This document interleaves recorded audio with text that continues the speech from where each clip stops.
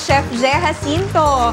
Chef, good morning. Kamusta kayo dyan? Good morning and happy viewing sa lahat ng mga Jacinto. Nakatutok sila ngayon. And happy birthday kay Nicole tsaka kay Arisa. So, birthday nila today. Happy birthday! Happy birthday! Ay, yung mga taga-tagig siya. Yes, yung mga taga-tagig yun, yung mga Jacinto clan. So, kasi wala pa silang pasok today. So, yan. Ina-enjoy nila. Happy Hi, viewing. everybody. Thank you for watching. Thanks for Ayan, Chef, what do you have for us today? Yes, yung ating recipe for today is Pakistan dish daw. Pero na, ano na siya, kumbaga, iba-iba na yung nag-originate sa parang lahat inaangkin. Pero ito kasi, sa akin naman is from Mindanao recipe.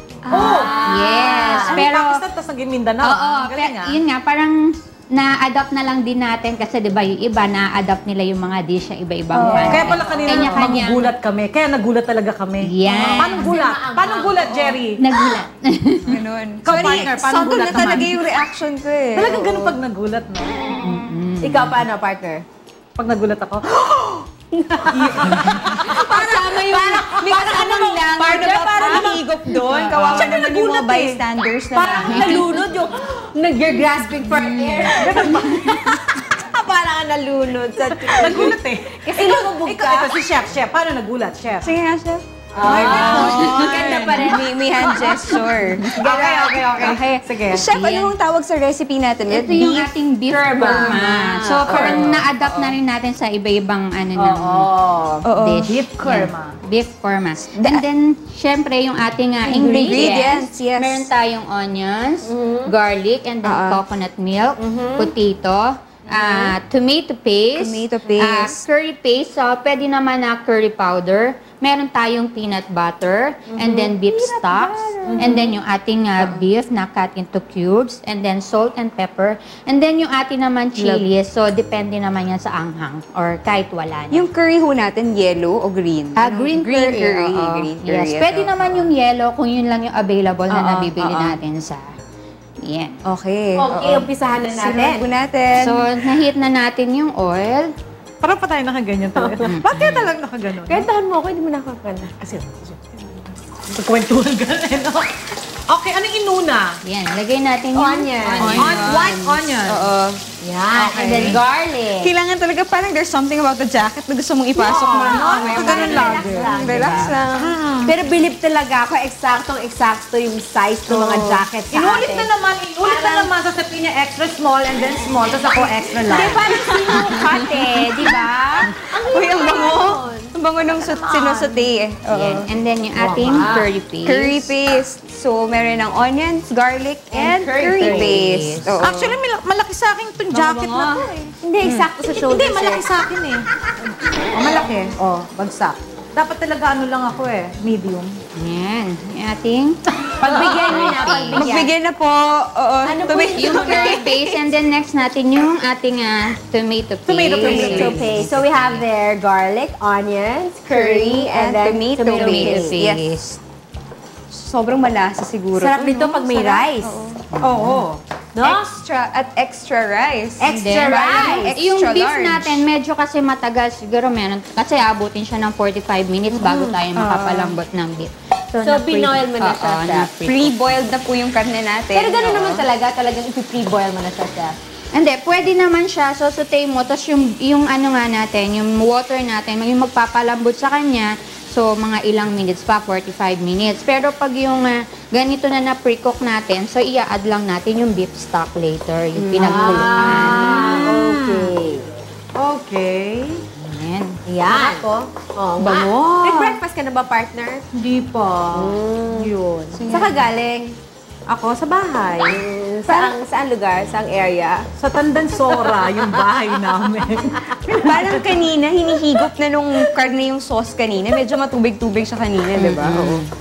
Gusto ko lang gusto ko lang palang batiin yung mga nanonood sa from Taisho Ramen and Teppanyaki. Nanonood sila ng Rise and Shine kay Myra Isono, Matsuo, Yashioji, Pinky Hubilia, Bong Rubio yan. Hello. Is this in Alabang? Happy viewing. No, Happy viewing, people. And then, i-add lang natin yung peanut.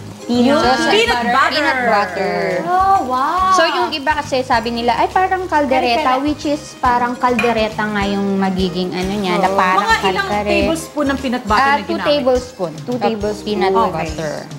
So, tagtuto lang siya, tomato paste, and then curry paste, and then yung peanut butter. So, Sweeten na po yung peanut butter natin. Itong niluluto ni Chef, pwedeng panghandayan, lalong-lalo na yung mga nagsiselebrate ng kaarawan, katulad ni Happy Birthday, Lucy Lagarto! Yes! Happy birthday! Happy viewing na rin! Ako rin, gusto ko rin batiin yung parating nanonood sa atin. Sila Pat Aquino, Zaldi Valbuena, Jerome Apostol, and kay Dodgy Montreal. Nag-text sila sa akin eh. Sabi nila, bakit dead ma ka? yeah. So, add natin yung potato. Potatoes. Yan, Okay. potatoes. Akala ko pinya. Ayan, Potatoes pala. potato. Okay. So, nakat natin siya into strips. Nanonood so, ito sa atin naman, si pwede Doc naman Pao na. Velosilio na Oh, hi, naman, Doc ha? Pao! I'll call you in a bit. Hello! I'll call you So, later. yan. Lagi siyang nanonood, lalong-lalo na ito sa quick meal natin. Kasi mahilig sa foods yan si Doc Pao. And then yung Sa foods. potatoes. And then, add lang natin yung coconut milk. Coconut milk. Coconut milk. Oo. Ayan. Yung normal na kaldereta ba, may coconut milk din yun? Or parang ito yung iba Wrong siya? person Wrong person to to ask. ask. Chef, yung normal, di ba? Kinukumpara natin kanina sa kaldereta. Oo. Ayan Pero na. siya So may- basically, hinalo-halo lang natin siya, partner Jenny, Yes, no? oo. Pa-chef. So, hintayin lang natin mag-thicken yung sauce and then yung lumambot yung ating potatoes. Potatoes. Oo. Para And sa then ng yun, rice. add lang tayo ng salt and pepper for additional Ayan na, sineseason na. Oo. Yun. So, ang nakalagay na dito, bukod dun sa mga sinusote, may potatoes, nandito na rin yung meat, yung coconut milk, tsaka itong mga seasoning natin, no? Ganda ng kulay. So, intayin lang natin yun. So, lumambot yung ating potato and then yung sauce natin is mag-thicken. And then, siguro mga at least 5 minutes, okay na siya. Pero, meron ako nagawa na kanina na finished product. Yun. Meron na tayong finished product. Hey, there you go. Okay. Ito po ang ating finished product. Beef Kurmah. Beef Kurmah. Yes. Yes, thank you so much. Tikman na natin to, Chef. Yeah, join us please. Basahin ko lang to ha, from Marino Alcala. Hi, Rise and Shine. I like the show very much. I'm always watching. Thank you, UNTV, for the free access you give to us working at sea. Wow. Happy viewing! Happy viewing. Okay. Happy viewing. Sige, eto na, tikman na natin. Tikman na So, natin. itsura niya, mukha siyang kaldereta. No? Mukha rin siyang parang mechado. No? Ngayon, dun sa lasa, titikman naman natin kung anong kakaiba nito. Thank you. Wow, talagang diet. Tinan mo naman. Diet talaga. Siyempre, ganun talaga. Tikman ko muna yung gusto ko yung sauce para ano. Isabaw dun sa kanin, no? Oo. Oo nga, ako potatoes. Mahilig ako sa potatoes. Potatoes? Potatoes? Well, yung peanut butter na lalasahan ko, ang anghang, sarap. Wow, tamang-tama dahil tag-ulan na, masarap kumain ng maaanghang. Oo. No? Hindi, tsaka parang mahilig ka sa maanghang, di ba? Yes. Pati yung ano niya, yung beef niya, malambot na kaagad. Ito medyo Malambot siya. Okay. Take two. Yun! Bakit ba siyang nilagyan mo ng curry powder? Wala. Ay, yung curry paste. Yung curry paste. Curry paste. Di ba tomato paste? Curry May isa pa, paste. may isa pa. Curry paste bago yung tomato, partner. Oh. Kaya pala. Partner, oh. Oo nga. Sarap. Sarap, sarap. Super sarap. Chef, baka meron kang gustong i-plug habang kumakain kami ng so, beef kurma. So, sa July, so coming July, meron yung Nutrition Month.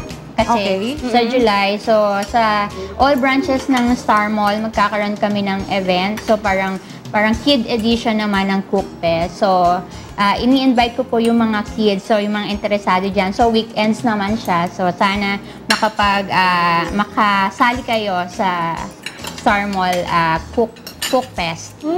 Yes, na mga kids lang siya. So, 9 to 14 years old. Babata pa. Yes, so parang hanggat bata daw sana ma-encourage natin na matuto silang magluto. Pero syempre, kailangan, meron din pa rin guidance ng mga Magulang, parents. Tama yan. Yes. Oo, okay yan, no? Kasi tinan mo ako, 26 years old, di marunong magluto. Di ba meron naman tayong subject sa school na ano? Ewan ko, meron pa bang home economics? Home economics, Oo, meron yes. pa. Meron ba home economics? Meron pa, pero kasi sa home economics is parang ang ano naman doon is nandun na din yung mga ibang baga sa Kasi meron art, kami sa home magkakasama economics na may yata pagluluto pati yung eh. sa art and yung music.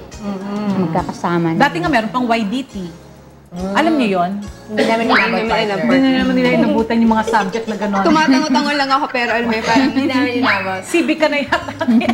Okay, thank you so much, Yes, MJ thank you. Jacinto. At magbabalik pa rin po ang Rise and Shine!